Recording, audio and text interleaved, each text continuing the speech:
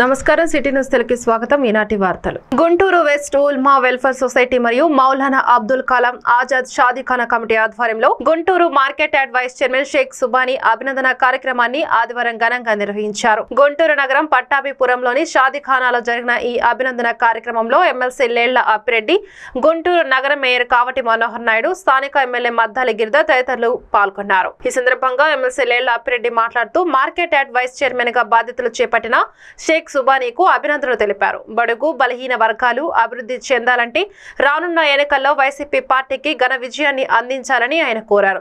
తనను అభినందించిన ప్రతి ఒక్కరికి ధన్యవాదాలు తెలిపిన market yard vice chairman Subhani తన బాధ్యతను చిత్తశుద్ధితో నిర్వహిస్తానని అన్నారు. లేకపోతే ఇంక వేరే ఏదైనా కార్యక్రమం పేదరికంలో ఉన్న వాళ్ళని పైకి తీసుకెళ్లే కార్యక్రమం, పైకి తీసుకొచ్చే కార్యక్రమం మనం చూస్తున్నాం వాళ్ళ సంక్షేమంలో. ఎందుకంటే సంక్షేమం గురించి ఉంటుంది. మరి మైనార్టీ వర్గాల్లోనే నాకు తెలిసి అయితే కదా 95% పైన కుటుంబాల్లో 100లో 95% పైన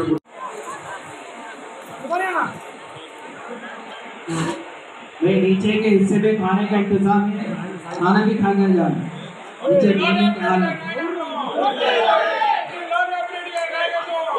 कलाम अल्लाह शादीखाना कमेटी भाई रोशन साहब, भाई फरियाद और उस्मान सिद्दीकी के हाफिज अब्बास साहब उलमा जो है एसोसिएशन टूटाउन अल्लाह तमाम जो है हमारे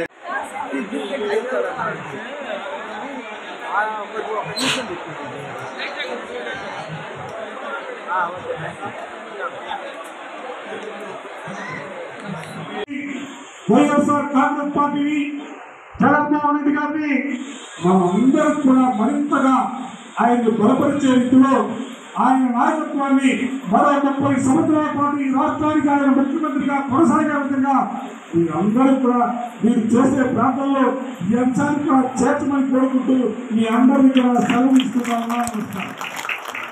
మార్కెట్ యార్డ్ సంబంధించి నూతన పాలకవర్గం గత వారం రోజుల క్రితం ప్రమాణ స్వీకారం చేసింది. దానికి సంబంధించి మార్కెట్ యార్డ్ వైస్ చైర్మన్గా సుబానీ గారిని, అదేవిధంగా డైరెక్టర్గా సల్మా హాజా మొహిద్దీన్ గారి యొక్క అభినందన కార్యక్రమానికి అధ్యక్షత వహించినటువంటి పెద్దలు, గౌరవనీయులు మరి మా సోదరుడు కార్పొరేటర్ రోషన్ గారికి, మరి కార్యక్రమానికి ముఖ్య అతిథిగా చేసినటువంటి పెద్దలు, గౌరవనీయులు శాసన మండలి సభ్యులు అప్పిరెడ్డి గారికి, మరి మరో పెద్దలు, గౌరవనీయులు శాసనసభ్యులు మద్దాలి గిరిధర్ గారికి, పెద్దలు, గౌరవనీయులు మరి బాధ్యత గారికి, మరి డిప్యూటీ వైఎస్ఆర్ కాంగ్రెస్ పార్టీ కష్టపడి పనిచేసేటువంటి కార్యకర్తలకి ఎప్పుడు అండగా ఉంటుంది అనడానికి నిదర్శనం ఎన్నో ఉన్నాయని చెప్పేసి కూడా సభాముఖంగా మీ అందరికీ కూడా చెప్తాం. ఎందుకంటే ఈరోజు ముస్లిం మైనార్టీలకి మార్కెట్ యార్డ్లో వైస్ చైర్మన్ పదవి రావడం అంటే అబ్బాస్ గారు,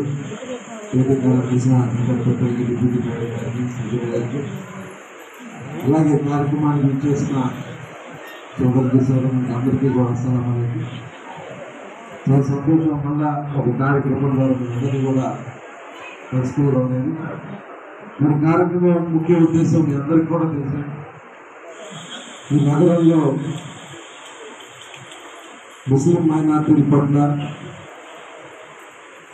మరి ఎలాంటి కార్యక్రమాలు మేము చేస్తున్నామో, వాళ్ళని ఎలాంటి గౌరవం మేము ఇస్తున్నాము అనేదానికి మరి తెలపడమే కాకుండా వాళ్ళకి సన్మానించే కార్యక్రమం కూడా 12 సభ్యులున్న మార్కెట్ యార్డ్ కమిటీలో ముఖ్య యార్డ్లో మరి ఎన్నడూ లేని విధంగా, ఎప్పుడు కూడా ఏ పాలకవర్గం కూడా ఎప్పుడు లేని విధంగా ఈ సంవత్సరం ముగ్గురిని మైనార్టీలను నియమించడం అనేది ఒక రోడ్ స్టెప్గా నేనైతే భావిస్తాను. 15 మందిలో 3 మైనార్టీలు. గతంలో ఎప్పుడు కూడా ఈ యార్డ్ చరిత్రలో 3 మైనార్టీలు లేదు. మత బద్దలు గురువులందు పేరు పేరున నా నమస్కారాలు. అస్సలాము అలైకుం.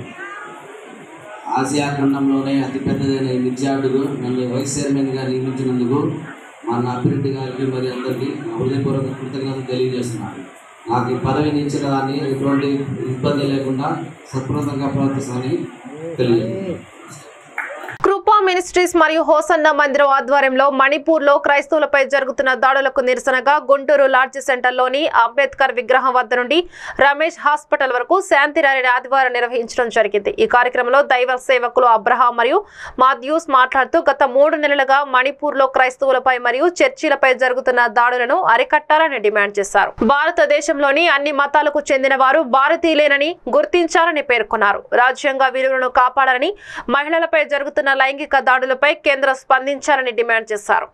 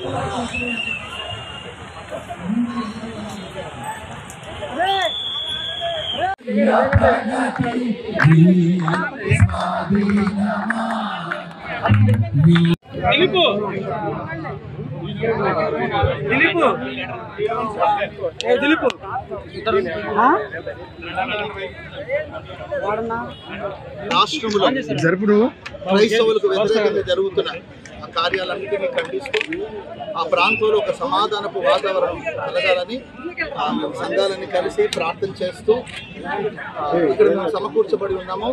ఇప్పటికే 3 నెలల నుండి అక్కడ సమాధానం లేని పరిస్థితి. ఎంతో మంది స్త్రీలు అక్కడ ఇబ్బంది పడుతూ ఉన్నారు. ఎంతో మందిని చంపేశారు, ఎన్నో ప్రార్థనలు వేశారు.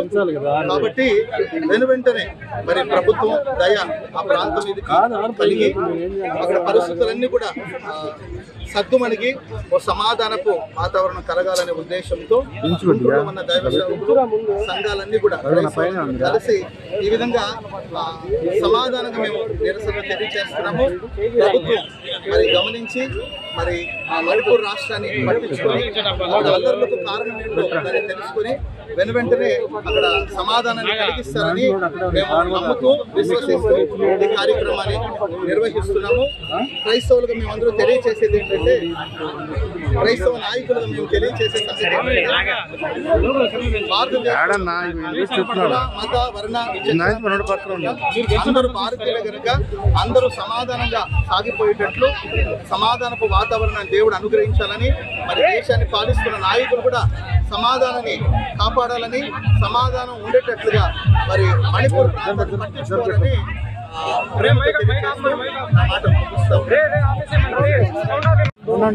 గుంటూరు పట్టణపు క్రైస్తవులు సామాన్యుడు బస్సు దయచేసి గమనించాలి. కారణం మీకందరికీ తెలియని విషయం కాదు. మనం ఇప్పటికే దాదాపు 3 నెలల నుండి శవాలు తీసే దిక్కు కూడా లేని పరిస్థితుల్లో మణిపూర్ ఉంది. మన స్త్రీలని, మన భారతీయులని బట్టలు ఉప్పదీసి నగ్నంగా తిప్పుతున్న పరిస్థితులు మనం చూస్తున్నాం. దీనికి మేము దేవుని సన్నిధిలో ప్రార్థనాపూర్వకంగా కన్నీరు గారుస్తూ సంఘాలన్నీ కలిసి శాంతి ర్యాలీ నిర్వహిస్తున్నాం. ప్రియులారా, మీరు గమనించండి, భారతదేశంలో ఎన్నో జాతులు, మతాలు ఒక తల్లి పిల్లల్లాగా బ్రతుకుతున్నాం. పెద్ద కుమారుడు చిన్న కుమారుడిని కొడితే ఏ తల్లి ఏ తండ్రి చూడలేడు. అలాగనే ఇక్కడ ఒక చిన్నవాడిని చూసి కొట్టినప్పుడు తల్లిదండ్రులుగా ఉన్నటువంటి ప్రభుత్వాలు, సుప్రీంకోర్టు స్పందించాలని, వారికి న్యాయం చేయాలని మేము హృదయపూర్వకంగా మా మనవలు ప్రభుత్వానికి తెలియజేస్తున్నాం. అంతేగాని ప్రభుత్వానికి వ్యతిరేకంగా మేమేమీ చేయటం లేదు. ప్రభుత్వాలు స్పందించి ఆ అభాగ్యులైనటువంటి మణిపూర్ ప్రజలని, ఆ స్త్రీల మాన ప్రాణాలను కాపాడాలని ఈ శాంతి ర్యాలీ నిర్వహిస్తున్నాం. దేవుడు మా మొర ఆలకిస్తున్నారని మేము నమ్ముతున్నాం. ప్రభుత్వం కూడా స్పందిస్తుందని, సుప్రీంకోర్టు జోక్యం చేసుకుంది, మరి ఎక్కువగా జోక్యం చేసుకుంటుందని నమ్ముతూ ఈ యొక్క మాటలు ముగిస్తున్నాం. 9వ జిల్లా స్థాయి ఫెన్సింగ్ జూనియర్ అండర్ 19 బాల బాలికల పోటీలను గుంటూరు నగరంలోని బీఆర్ ఇండోర్ స్టేడియంలో గుంటూరు తూర్పు నియోజకవర్గ ఇన్ఛార్జ్ షేక్ నూరి ఫాతిమా ముఖ్య అతిథిగా హాజరై ప్రారంభించారు. ఈ సందర్భంగా వైసీపీ నేత నూరి ఫాతిమా క్రీడాకారులను అభినందించారు. ఈ కత్తిసాము ఆట వలన శారీరక మానసిక దృఢత్వం కలిగి ఉల్లాసంగా ఆరోగ్యవంతులుగా ఉంటారని ముఖ్యమంత్రి వైఎస్ జగన్మోహన్ రెడ్డి క్రీడలను ప్రోత్సహిస్తూ ఉద్యోగ అవకాశాలలో 2% స్పోర్ట్స్ కోటా ఇచ్చి ఈ క్రీడలను ప్రోత్సహిస్తున్నారని అన్నారు. ఈ కార్యక్రమంలో చీఫ్ కోచ్ జి వెంకటేశ్వరరావు, స్థానిక కార్పొరేటర్లు షేక్ మీరావలి, సంకూరు శ్రీనివాసరావు తదితరులు పాల్గొన్నారు.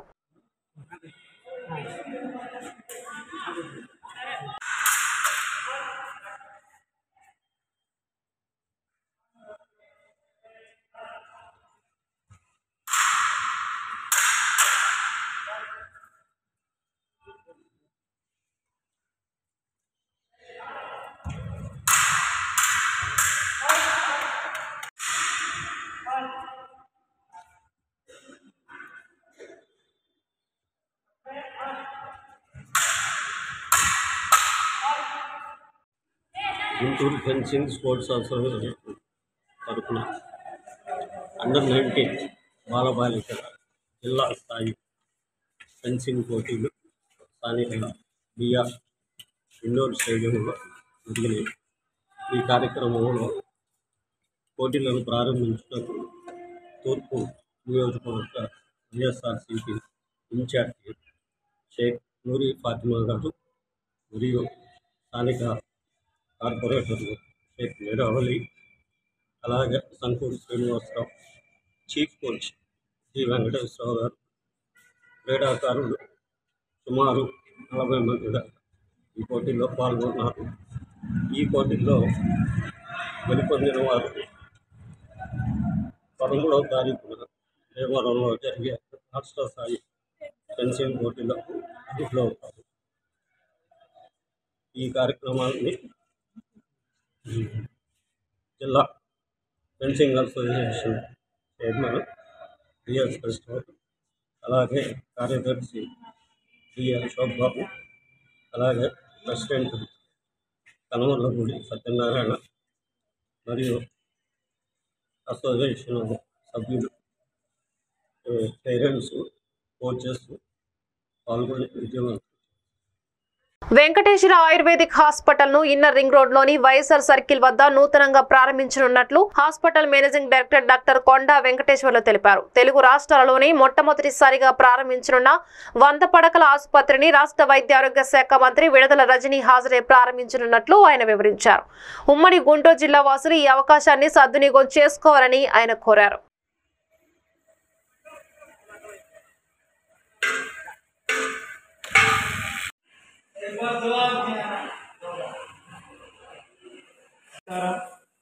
తెలుగు 2 రాష్ట్రాల్లో అతిపెద్ద ayurvedic super speciality hospital Shri Venkateswara ayurvedic hospital Guntur inner ring road YSR circle భాషం Ram Setu campus వెనకవైపు రేపు అనగా 7వ తారీఖు ఉదయం 11 గంటలకు గౌరవనీయులైన శ్రీమతి విడుదల రజనీ మేడం గారు, ఆరోగ్య శాఖ మంత్రులు మరియు వేణుగోపాల్ రెడ్డి గారు, కలెక్టర్ గారు, వీరందరి చేతి మీద ప్రముఖులు భాషం విద్యా సంస్థల చైర్మన్ గారు భాషం రామకృష్ణ గారు, వీరందరి చేతుల మీదుగా ప్రారంభించబడుతుంది. ఇందులో ఈ హాస్పిటల్ కొట్టగల ఆయుర్వేదశాల కేరళ ప్రపంచ ప్రసిద్ధిగాంచిన ఆయుర్వేద సంస్థతో కొలాబరేటెడ్గా ఇక్కడ ఇది చేస్తున్నాము.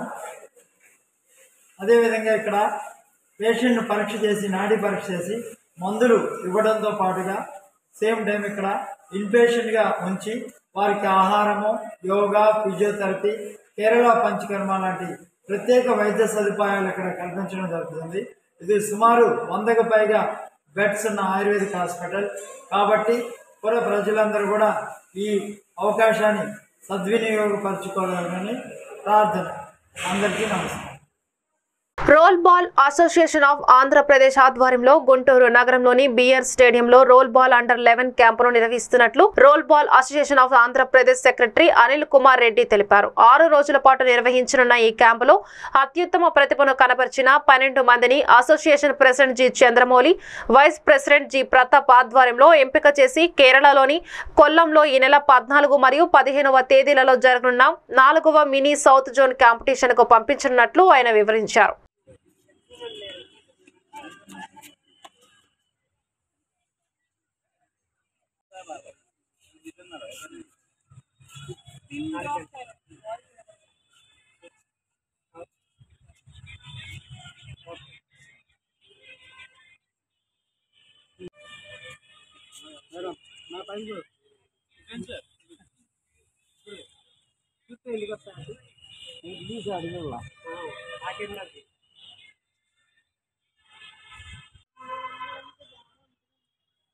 రెడీ.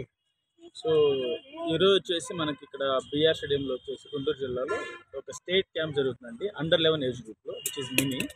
ఇక్కడ ఎవరైతే సెలెక్ట్ అవ్వబడుతున్నారో అంటే ఆల్రెడీ ఇక్కడ మొన్న రీసెంట్గానే లాస్ట్ సాటర్డే సండే మనం స్టేట్ మీట్ చేయడం జరిగింది. అండర్ 11 కానీ అండర్ 17 కానీ సీనియర్స్కి కానీ. అందులో ఎవరైతే సెలెక్ట్ అయ్యారో కొంతమంది మెయిన్ టాప్ 6లో ఉన్న వాళ్ళు ఇక్కడ క్యాంప్కి వచ్చున్నారు. సో ఇక్కడ అండర్ 11 కేటగిరీకి ఇక్కడ నుంచి ఒక టాప్ 12 అంటే 12 మెంబర్స్ బాయ్స్ కానీ అండ్ 12 మెంబర్స్ గర్ల్స్ కానీ రేపు మనకి ఈ మంత్లో ఆగస్టు 14 and 15 తారీఖుల్లో కొల్లాం కేరళలో సౌత్ జోన్ జరగబోతుంది. సో ఆ సౌత్ జోన్కి ఇక్కడ టీమ్ సెలెక్షన్ చేయబడుతుంది. ఆల్రెడీ షఫ్ల్ అయిన టీమ్ని కంప్లీట్ టాప్ 6ని మన 12 మెంబర్స్ సెలెక్ట్ చేస్తున్నాం ఇక్కడ నుంచి. అందువల్ల మనం ఇక్కడ ఆల్రెడీ ఈ రోజు మన క్యాంప్ స్టార్ట్ చేశాము. మనకి విశాఖపట్నం నుంచి, ఎన్టీఆర్ డిస్ట్రిక్ట్ నుంచి, అలాగే చిత్తూరు డిస్ట్రిక్ట్ నుంచి, ఇంకా నెల్లూరు డిస్ట్రిక్ట్ నుంచి, అండ్ వెస్ట్ గోదావరి నుంచి, అండ్ గుంటూరు డిస్ట్రిక్ట్ నుంచి, సో ఇంకా మనకి ఇంకా ఈ అందరూ వచ్చేసి క్యాంప్ కోసం వచ్చిన వాళ్ళు ఉన్నారు. ఇక్కడ వీళ్ళకి వచ్చేసి మన అసోసియేషన్ తరఫున క్యాంప్కి మనం స్పెండింగ్ నామినల్ ఫీజెస్ పెట్టేసి మనం వచ్చేసి ఫుడ్ అండ్ అకామిడేషన్ ప్రొవైడ్ చేయడం జరుగుతుంది వాళ్ళకి. అండ్ క్యాంప్ ఇన్ఛార్జ్ కూడా వేయడం జరిగింది ఆల్రెడీ. ఇక్కడ ఉన్న best 12 boys under 11 category and 12 girls category వచ్చేసి రేపు కేరళలో జరగబోయే కొల్లంలో జరగబోయే కాంపిటీషన్కి తీసుకెళ్ళడం జరుగుతుందండి. సో ఇది 6 days క్యాంప్ అండి. ఇది స్టార్టింగ్ డే. సో ఈ సౌత్ జోన్ అయిన తర్వాత నెక్స్ట్ చెన్నైలో నేషనల్స్ అనమాట. చెన్నై వచ్చేసి సిటీలోని నేషనల్స్, అది మంత్ ఆఫ్ సెప్టెంబర్ ఎండింగ్లో ఉండొచ్చు. సో ఇందుకోసం అనేటువంటి ఈ role ball association of Andhra Pradesh ఈ రోల్ బాల్ నేషనల్ జరగబోతుంది. ఈ కంప్లీట్గా మనకి ఇది స్కేట్స్ మీద ఆడే గేమ్ కాబట్టి స్కేట్స్ మీద combination of their are skating and basketball, throwball, hand ball రూల్స్లో ఆడే గేమ్ ఇది రోల్ బాల్ ఉంటుంది. దీన్ని ఇది వచ్చేసి ఆల్రెడీ మనం లాస్ట్ ఇయర్ నేషనల్ చేయడం జరిగింది లాస్ట్ ఇయర్లో. ఇప్పుడు ఆల్రెడీ వచ్చేసి ఈ రోల్ బాల్ నేషనల్ గేమ్స్లో యాడ్ చేయడం జరిగింది. ఆల్రెడీ గోవా నేషనల్ గేమ్స్లో వచ్చేసి యాడ్ చేయడం జరిగింది. అప్కమింగ్ గోవాలో కూడా మనకి నేషనల్ గేమ్ జరగబోతుంది role బాల్లో. We have already 9 teams eligibility వచ్చేసింది ఆల్రెడీ. అట్లాగే దీనికి youth and sports minister recognition ఉంది. అండ్ స్కూల్ గేమ్స్లో ఆల్రెడీ గేమ్ ఉంది ఆల్రెడీ మన ఏపీలో లాస్ట్ టైం మన ఆర్గనైజేషన్ జరిగింది తిరుపతిలో. సో మన ఈ రోల్ బాల్ గేమ్ ఆల్రెడీ శాప్తో కూడా having the SAAP likes kind of Moto already inform చేయడం జరిగింది లాస్ట్ ఇయర్. అది వర్షం కారణంగా స్టాప్ చేసి మళ్ళీ శాప్ లైక్స్ మనం పెట్టడం జరుగుతుంది అప్కమింగ్. అండ్ దీనికి కంప్లీట్గా ఈ role ball association of Andhra Pradesh state సెక్రటరీగా అనిల్ కుమార్ రెడ్డిగా మేము చల్ల సాంబరెడ్డి వసుధరాదేవి సహకారంతో గుంటూరు ఉదయ్ హాస్పిటల్ కంటి వైద్య నిపుణులు డాక్టర్ దివ్యదీప్తి ఆధ్వర్యంలో నల్లపాడు జిల్లా పరిషత్ ఉన్నత పాఠశాల నందు ఉచిత కంటి వైద్య శిబిరం నిర్వహించారు. ఈ వైద్య శిబిరంలో నల్లపాడు పరిసర ప్రాంత ప్రజలకు ఉచితంగా కంటి వైద్య పరీక్ష నిర్వహించి కళ్ళజోళ్లు మరియు మందులు ఉచితంగా పంపిణీ చేశారు. ఈ సందర్భంగా డాక్టర్ దివ్యదీప్తి మీడియాతో మాట్లాడుతూ ప్రతి ఒక్కరూ కూడా కంటికి సంబంధించి ప్రత్యేక జాగ్రత్తలు తీసుకోవాలని, వైరల్ ఇన్ఫెక్షన్ ఎక్కువగా ఉండే నేపథ్యంలో కళ్ల కలకల వ్యాధి విస్మరిస్తున్న నేపథ్యంలో ప్రతి ఒక్కరూ కూడా ప్రత్యేక జాగ్రత్తలు తీసుకుంటూ కండ్ల కలకల వచ్చిన వెంటనే డాక్టర్ను సంప్రదించాలని కోరారు. కార్యక్రమంలో స్థానిక కార్పొరేటర్ మరియు నాయకులు, హాస్పిటల్ సిబ్బంది పాల్గొన్నారు.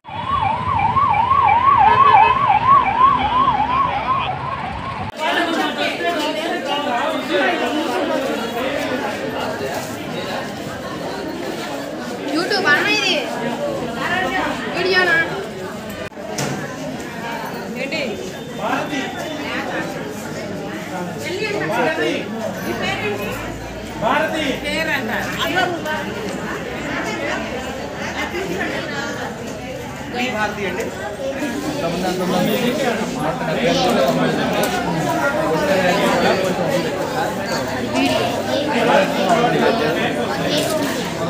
అదేగానే ఉన్నారు పర్యవేక్షణలో ఉంటాం.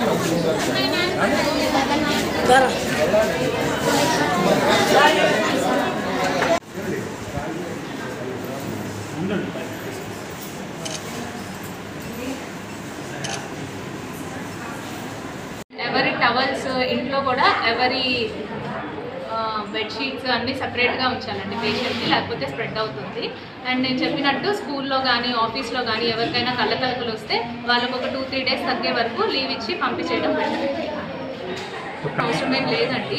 ప్రస్తుతానికి మనకి 2-3 అదే ఒక డాక్టర్కి ముందు డాక్టర్ని సంప్రదించాలి.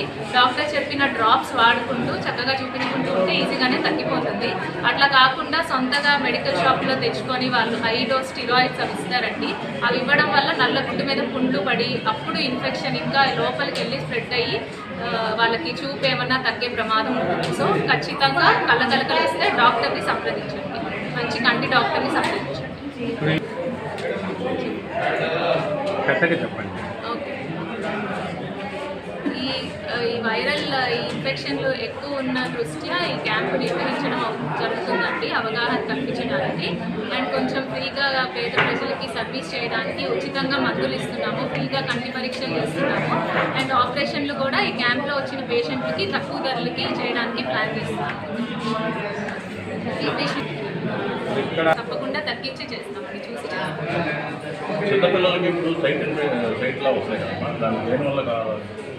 చిన్నపిల్లలకి మామూలుగా కొంతమందికి మామూలుగానే సైట్ ఉంటుందండి. ఇప్పుడు ఇంకా ఈ స్క్రీన్ టైం ఈ కోవిడ్ టైంలో ఈ ఆన్లైన్ క్లాసెస్ ఈ స్క్రీన్ టైం ఎక్కువ అయిపోయి వాళ్ళకి వస్తుందండి. సో చిన్నపిల్లలు అయితే అందరూ మొబైల్స్ ఇవ్వద్దండి దయచేసి. వాళ్ళని ఎక్కువ బయట వెళ్ళి ఆడుకోవడానికి ప్రోత్సహించండి. కళ్ళకి ఎఫెక్ట్ ఉందా మేడం? పోస్ట్ కోవిడ్ వల్ల కొంచెం డ్రైనెస్ కంట్లో అండ్ కొంచెం వైరల్ ఇన్ఫెక్షన్స్ ఉందండి. కానీ ఇప్పుడు అది తగ్గిపోయింది కదా, బట్ డ్రైనెస్ అయితే ఉందండి.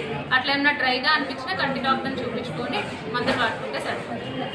ద్విచక్ర వాహనంతో పారిపోతున్న 2 దొంగలలో ఆదివారం మహిళా సెక్యూరిటీ సిబ్బంది ధైర్యం చేసి ఎదిరించి ఒకరిని పట్టుకున్నారు, మరొకరు పారిపోయారు. ఈ ఘటన ప్రభుత్వ ఆసుపత్రిలో చోటు చేసుకుంది. మెడికల్ స్టిక్కర్ ఉన్న ద్విచక్ర వాహనాన్ని నెట్టుకుంటూ 2 దొంగలు ఎంఆర్డీ నుంచి బయటకు తీసుకుని వెళ్తుండగా నాట్కో కేంద్రం విధులు నిర్వహిస్తున్న బండ్లమూడి సంధ్యారాణి, బి సోనాబాయిలకు అనుమానం వచ్చి అడ్డుపట్టారు. పొంతనలేని సమాధానాలు ఇవ్వడంతో అనుమానం రావడంతో మహిళా సెక్యూరిటీ సూపర్వైజర్ కు ఫోన్ చేశారు. ఇది గమనించిన దొంగలు పారిపోయే ప్రయత్నం చేస్తుండగా సోనాబాయి ధైర్యంగా దొంగను పట్టుకుని పోలీసులకు అప్పగించారు. ₹1,00,000 విలువ గల వాహనాన్ని దొంగల బారిన పడకుండా చేసిన మహిళా సెక్యూరిటీ సంధ్యారాణి, సోనాబాయిలను ఆసుపత్రి సూపరింటెండెంట్ డాక్టర్ కిరణ్ కుమార్ అభినందించారు. ఇదే సార్ ఈ బండే పట్టుకుంది, అది దొంగలం పట్టుకుంది కూడా ఇట్టాగే నెట్టుకొని వస్తున్నారు 2 పట్టుకొని.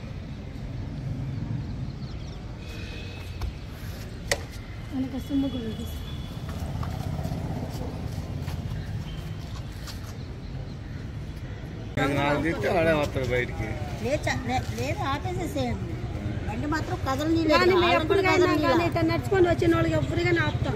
బండి ఆపేసేసి అసలు బండి కదలని బండి దగ్గరే ఇంకా పక్కన అన్నం పెట్టేసాను, బండి చుట్టూ తిరిగి అసలు బండి కాడ ఏముందా అది గమనించామన్నమాట. తాళం ఏదని అడిగాను కూడా, లేకపోతే అసలు ఆడు మమ్మల్ని మాయ చేసేవాడే. తాళం ఇదిగో అన్నాడు. నేను బండి దగ్గరికి వచ్చి అబ్బాయి పక్కనే నుంచొని ఉండే, బండిది తాళం లేదు కదా అంటే మా బాబాయ్ లాయర్ నేను ఫోన్ చేస్తాను చెయ్యను, ఎత్తట్లేదు ఫోన్ అంట. అది ఆ ఫోనే పగలు కొట్టారు సార్. ఏంటంటే ఎందుకు పగలు కొట్టారంటే మందులకి తాగటం లేక దొంగతనం చేశాను నేను, మా నాన్న వాళ్ళు చెప్తారని నేను ఫోన్ పగలు కొట్టానని చెప్పాడు.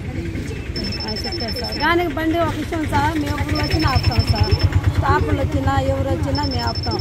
బండి నెట్టుకొస్తే ఆపితే మాకు డౌట్ తీరిచినప్పుడు పట్టుకుంటాం. ఇక్కడ అన్నదంటున్నా సార్ నేను ఏంటంటే ఆ చివరి నుంచి చూస్తున్నాను, బండి వస్తుంది ఆ చివరి నుంచి, 2 నెట్టుకొస్తున్నారు, 2 కుర్రోళ్ళు. అదే టీ షర్ట్లు వేసుకొని షార్ట్లు వేసుకొని నెట్టుకొస్తున్నారు. నెట్టుకొస్తుంటే ఇక్కడికి వచ్చి ఆపేసాను. ఆపేసి ఏం చెప్పాను, ఏంటంటే సింబల్ వేసింది డాక్టర్ గారి బండి నెట్టుకొస్తున్నారు, ఏంటంటే కాదు లాయర్ గారి బండి అని చెప్పారు. లాయర్ గారి బండి కాదు ఇక్కడ ఉండవు అని చెప్పాను. ఇక్కడ సార్ వాళ్ళు ఇక్కడికి రారు అని చెప్పాను సార్, ఇక్కడికి రారు వాళ్ళు అని చెప్తే ఏమన్నారు, కాదు మేము ఫోన్ చేస్తాం, మా డాడీ మేము ఫోన్ చేస్తాం, మా బండి మమ్మల్ని దొంగలు అంటారు ఏందా అంటాడు. అంతేకి మేము అనలేదుగా మాట, నువ్వు చెయ్యి ఫోన్ అన్నా. సరే గబగబలు వేసేసి చేకడుక్కున్నా, అన్నం కూడా తినలా. అది పెట్టేసి బండి చుట్టూ తిరిగా. తాళం లేదు బండి అట్ట తీసుకొచ్చారంటే ఏమన్నారంటే అదేంటి తాళం లేదు అంటుంటే అన్నాడు తాళం ఉండదు ఈ బండి మామూలుగా స్టార్ట్ అయ్యిద్ది అన్నాడు. నువ్వు అరే అక్కడ పెట్టు నువ్వు అన్నాను అక్కడ పెట్టు, మా సార్ వాళ్ళు ఫోన్ చేస్తావు, ఈ పిల్ల అంది ఫోన్ చేయంటే ఫోన్ చేస్తున్నా. కలవట్లా మా సార్ది, మా సూపర్వైజర్ కలవపోతుంటే ఆ అబ్బాయి పక్కనే నెట్టగా నుంచొని ఉండా. ఫోన్ చేస్తావా నేను చేస్తానా అని మేము ఇద్దరం అనుకుంటా ఉండా. అది లేదు ఈ పాటి నా పక్కనే ఉన్నాడు. పట్టుకోపోతున్నాం. పరిగెత్తాడు, కుర్రోడు కదా పరిగెత్తాడు. మేము ఇద్దరం అడగా పరిగెత్తాం. చాలామంది కుర్రోళ్ళు పరిగెత్తారు. ఈ అమ్మాయి పరిగెత్తాడు. అది ఈ అమ్మాయి ఇంకా పరిగెత్తింది, మేము ఇద్దరం పరిగెత్తాం. ఇక కుర్రోళ్ళు కూడా అట్టు పోతున్నారు, పరిగెత్తారు. అందరు పట్టుకుంటే అది జరిగింది. అది సార్ ఎలా గుర్తించేవాళ్ళని? ఎట్టు గుర్తించామంటే నెట్టుకు వస్తున్నారు సార్, నెట్టుకు వస్తున్నారు. వెనకమాల నుంచి గట్టిగా నెట్టుకు వస్తున్నారు. నెట్టుకు వస్తుంటే మేము ఆపేసేసాం. మా సార్ చెప్తున్నారు కదా బండి నెట్టుకు వస్తే దొంగోళ్ళని. మా సార్ కూడా మా ఎస్వా గారు కూడా చెప్తున్నారు, గమనించండి దొంగలు ఎవరు అని చెప్తున్నారు. మేము అట్టే గమనించాం మా సార్ చెప్పినట్టు. నీకు అనుమానం ఎలా వచ్చింది? 2024 ఎన్నికల్లో తాడికొండ అసెంబ్లీ సీటును మాదిగలకు కేటాయించాలని తాడికొండ తెలుగుదేశం పార్టీ మాదిగ కులస్తులు డిమాండ్ చేశారు. ఈ సందర్భంగా వారు మీడియాతో మాట్లాడుతూ ఈ నియోజకవర్గంలో 80% మాదిగలు ఉన్నారని, వైఎస్ఆర్ కాంగ్రెస్ పార్టీ గతంలో కాంగ్రెస్ పార్టీలో మాదిగలకు పెద్దపీట వేసిన పార్టీలు 1983 పార్టీ ఆవిర్భావం నుంచి ఇంతవరకు తెలుగుదేశం పార్టీ కేటాయించలేదు. మా మనసులోని ఈ మాటను మీడియా ద్వారా చంద్రబాబు తెలపాలని కోరిక. తాడికొండ నియోజకవర్గంలో మాదిగలు వెనకబడి ఉన్నారు. వారు ఆర్థికంగా కానీ విద్యలో కానీ పైకి ఎదగాలని మా ఆకాంక్ష అన్నారు. తెలుగుదేశం పార్టీ నారా చంద్రబాబు నాయకత్వం నాయుడు గారికి, అట్లాగే జాతీయ ప్రధాన కార్యదర్శి అయిన నారా లోకేష్ బాబు గారికి ముందుగా నమస్కారం. ఈరోజు ఈ తాడికొండ నియోజకవర్గంలో ఎస్పెషల్లీ తాడికొండలో ఈ ప్రెస్ మీట్ ఏర్పాటు చేయడానికి కారణం, ముఖ్య ఉద్దేశం మాదిగలకి జరుగుతున్నటువంటి అన్యాయం గురించి చంద్రబాబు నాయుడు గారికి చాటి చెప్పడం కోసమే ఈ ప్రెస్ మీట్ ఏర్పాటు చేయడం జరిగింది. ముఖ్య ఉద్దేశం ఇక్కడ మాదిగ కులానికి చెందిన అభ్యర్థిని ఇంతవరకు శాసనసభ అభ్యర్థిగా ఎన్నుకోకపోవడం ఎంతో బాధాకరం. ప్రాధాన్యత ఇస్తూ మాదిగల తరపున అన్ని క్వాలిటీస్ ఉన్న వ్యక్తిని, నిజాయితీగా పనిచేసే వ్యక్తిని మాదిగల తరపున అభ్యర్థిని ఎన్నుకొని ఎమ్మెల్యే టికెట్ ఇస్తారని చంద్రబాబు నాయుడు గారిని మేము వేడుకుంటున్నాము. అట్లాగే మేము తెలుగుదేశం పార్టీకి ఇంతవరకు ఎటువంటి వ్యతిరేక కార్యకలాపాలు కూడా నిర్వహించలేదు. మేము పార్టీ ఇచ్చిన ఆదేశాల మేరకే కట్టుబడి ఉన్నాము. ఇప్పుడు కూడా 2024లో నారా చంద్రబాబు నాయుడు గారిని ముఖ్యమంత్రి చేసే వరకు కూడా ఈ మాదిగలు పోరాటం చేస్తూనే ఉంటారు. కాంగ్రెస్ పార్టీలో డొక్క మాణిక వరప్రసాద్ గారిని ఇక్కడ ఎమ్మెల్యేగా గెలిపించుకొని అదేవిధంగా మంత్రి స్థానంలో కూడా కూర్చోబెట్టిన దాఖలాలు మనం చూసాము. మరియు వైఎస్ఆర్ పార్టీలో ఇప్పుడు రీసెంట్ గా పోయిన గత ఎలక్షన్ లో కూడా ఉండవల్లి శ్రీదేవి గారు అదే మాది కులానికి చెందిన అభ్యర్థి గెలవడం జరిగింది. ఎమ్మెల్యేగా పోటీ చేసి ఎక్కువ మెజార్టీ కూడా సంపాదించుకుంది. కానీ ఈ నియోజకవర్గంలో దాదాపుగా 47,000 మంది మాది కులస్తులు ఉన్నారు. ఇప్పుడు కొత్త ఓట్లు చేర్చారు. వాటితో పోల్చుకుంటే దాదాపు 50,000 మంది ఉన్నారు. ఇక్కడ రెండు వర్గాలు ఉన్నాయి, 2 సామాజిక వర్గాలు. అట్లాగే ఒకే సామాజిక వర్గానికి గత 40 ఏళ్లుగా టికెట్ ఇవ్వడం అనేది ఎంతో బాధాకరమైన విషయం. నవీన్ కుమార్, మాజీ తాడికొండ గ్రామ సర్పంచ్గా చేశాను. మాకు ముఖ్య ఉద్దేశం ఈరోజు ప్రెస్ మీట్ చేయ కారణం ఏంటంటే 1983 నుంచి పార్టీ పెట్టిన కాడ నుంచి మాదిగలంతా తెలుగుదేశం పార్టీ తరఫునే ఉన్నారు. మా గ్రామ పెద్ద అయినటువంటి కంతేటి పానే గారి నుంచి కానీ, ఇప్పుడున్న హనుమంతరావు గారి దగ్గర నుంచి కానీ మాదిగలు మొత్తం వాళ్ళ వెనకే నడిచారు. వాళ్ళు ఏ నిర్ణయిస్తే అదే మాట ప్రకారం మాదిగలు నడిచారు పార్టీ పరంగా. కానీ మాదిగలు చాలా వెనకబడిపోయారు. కొన్ని నిర్ణయాల వల్ల కొన్ని ఫలాలు అందట్లేదు మాదిగలకి. ఏకాడికి వచ్చిన నియోజకవర్గంలో వచ్చిన ఎమ్మెల్యే తరపు వాళ్ళకే న్యాయం జరుగుతుంది. కానీ మాదిగలకు న్యాయం జరగట్లేదు. అందుకని మాకు ముఖ్య ఉద్దేశం ఏంటంటే ఈసారైనా సరే మాదిగలకి సీట్ ఇచ్చి మాకు న్యాయం చేయాలని కోరుకుంటున్నాము. గుంటూరు జిల్లా కాకుమాను మండలం తహసీల్దార్ కార్యాలయంలో ఆదివారం రేషన్ డీలర్లు ఎండియు వాహనదారులకు సమావేశం జరిగింది. ఈ సమావేశంలో తహసీల్దార్ ప్రసాద్ రావు, సివిల్ సప్లై డిప్యూటీ తహసీల్దార్ పద్మజ పాల్గొన్నారు. ఈ సందర్భంగా తహసీల్దార్ ప్రసాద్ రావు మాట్లాడుతూ ఎండియు వాహనదారులు ఇంటింటికి రేషన్ అందించే విధంగా సమయపాలన పాటించి కార్డుదారులకు రేషన్ అందించాలని సూచించారు. రేషన్ పంపిణీ కార్యక్రమంలో ఎటువంటి ఫిర్యాదులు అందినా ఉపేక్షించేది లేదని ఆయన హెచ్చరించారు. ఈ సమావేశంలో వివిధ గ్రామాల రేషన్ డీలర్లు, ఎండియు వాహనదారులు పాల్గొన్నారు.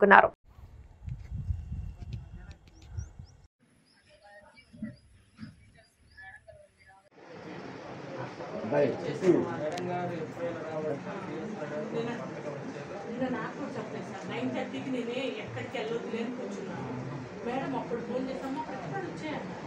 నేను అసలు ఎలా వెళ్ళానో కూడా తెలియదు. వెళ్ళేసరికి మేడం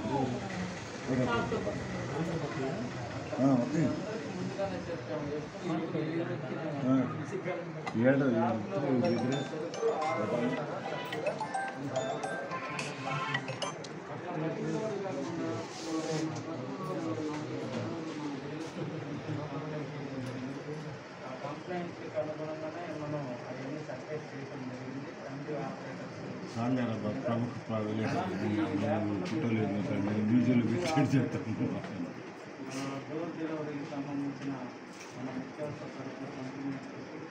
ఎన్టీఆర్ జిల్లా జగ్గైపేట పట్టణం కోదాడ రోడ్లో గల పాత ఎన్ఎస్పీ క్వార్టర్స్ నందు ట్రాఫిక్ పోలీస్ స్టేషన్ ను విజయవాడ సిపి క్రాంతి రాణా టాటాతో కలిసి ప్రభుత్వ విప్ సామినేని ఉదయ్ భాను ప్రారంభించారు. ఈ సందర్భంగా వారు మాట్లాడుతూ పట్టణం రోజురోజుకి అభివృద్ధి చెందుతున్న కారణంగా ట్రాఫిక్ అంతరాయం కలుగుతున్న కారణంగా పట్టణంలో ట్రాఫిక్ పోలీస్ స్టేషన్ ప్రారంభించడం చాలా గొప్ప విషయమని అన్నారు.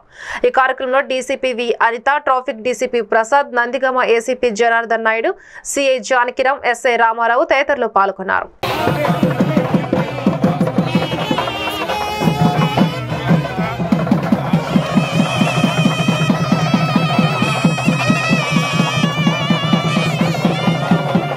జగ్గైపేటలో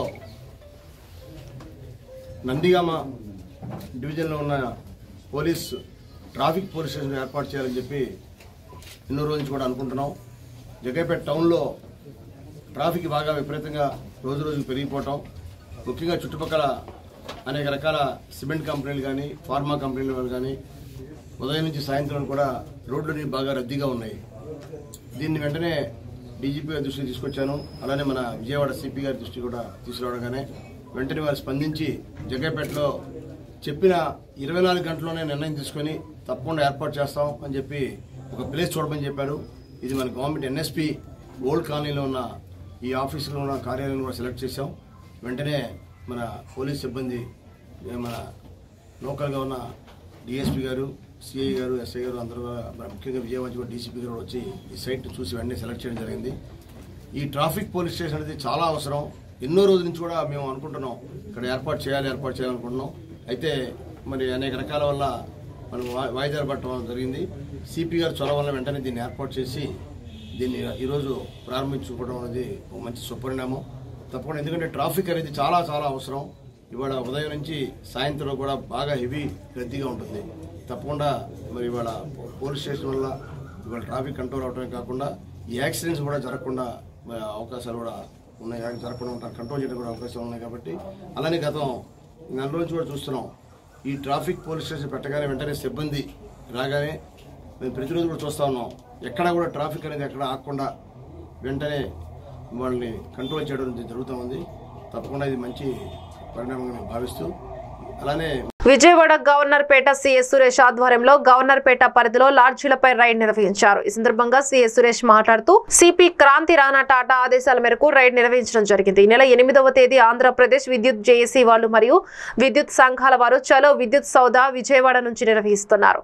ఈ కార్యక్రమానికి ఎటువంటి పోలీస్ పర్మిషన్ ఇవ్వలేదని, ఈ కార్యక్రమాన్ని ఆసరాగా తీసుకుని ఎటువంటి అసాంఘిక కార్యక్రమాలకు పాల్పడిన వారిని చట్ట వ్యతిరేకంగా పాల్పడినా చూస్తూ ఊరుకోమని తెలుపుతున్నామన్నారు. విజయవాడ నగరంలో సెక్షన్ 144 సిఆర్పిఎస్ సెక్షన్ 30 యాక్ట్ నగరంలో అమలులో ఉన్నాయి. కార్యక్రమంలో ఎస్ఐ ఫణీంద్ర, సిబ్బంది తదితరులు పాల్గొన్నారు.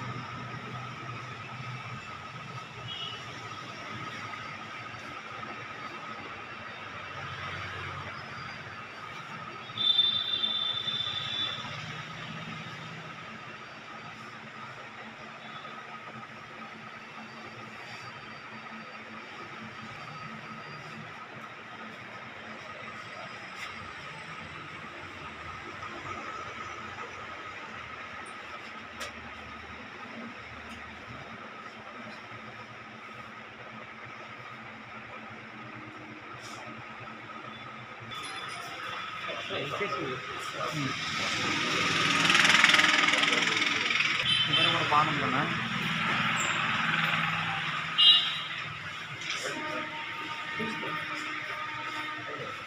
పర్వాలేదండి మీరు రోజు బాగా ఏం చేస్తారండి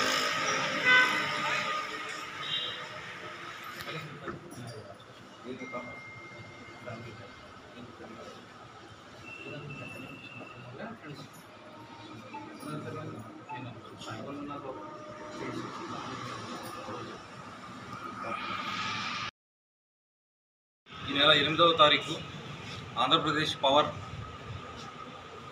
అసోసియేషన్ జేఏసీ వాళ్ళు మరియు ఇతర విద్యుత్ సంఘాల వాళ్ళు చెలో విద్యుత్ సౌద మరియు మహాధర్నా విజయవాడ నగరంలో జరపడానికి కాలివ్వడం జరిగింది. అయితే ఈ కార్యక్రమానికి పోలీస్ శాఖ నుండి ఎలాంటి అనుమతులు ఇవ్వబడలేదు. అంతేకాకుండా ఈ కార్యక్రమాన్ని అవకాశంగా తీసుకుని కొంతమంది అసాంఘిక శక్తులు విజయవాడ నగరంలో శాంతి భద్రతలకు విఘాతం కలిగించాలని చట్ట వ్యతిరేక చర్యలు పాల్పడడానికి ప్రయత్నాలు చేస్తున్నారని మాకు సమాచారం రావడం జరిగింది. అయితే విజయవాడ నగరంలో సెక్షన్ 144 సిఆర్పిసి అదేవిధంగా సెక్షన్ 30 పోలీస్ యాక్ట్ ప్రకారం నిషేధాజ్ఞలు అమల్లో ఉన్నాయి. వీటిని ఉల్లంఘించి ఎవరైనా విజయవాడ నగరంలో ఈ కార్యకలాపాలకు పాల్పడితే వారిపై సెక్షన్ 143, 427, 452 పోలీస్ స్టేషన్ లిమిట్సే కాదు సిపి గారి ఆదేశాల మేరకు మొత్తం విజయవాడ నగరం అదేవిధంగా చుట్టుపక్కల ఉన్న చిన్న చిన్న ఏరియాస్ అన్నీ కూడా తనిఖీలు చేస్తున్నాం. గవర్నర్పేట పోలీస్ స్టేషన్ పరిధిలో మేము ఇప్పటివరకు సుమారుగా ఒక 15 నుంచి 20 లాడ్జీలు చెక్ చేస్తాం. ఇంకా మిగిలినవన్నీ కూడా ఈరోజు రేపు ఈ తనిఖీలు కంటిన్యూ అవుతాయి.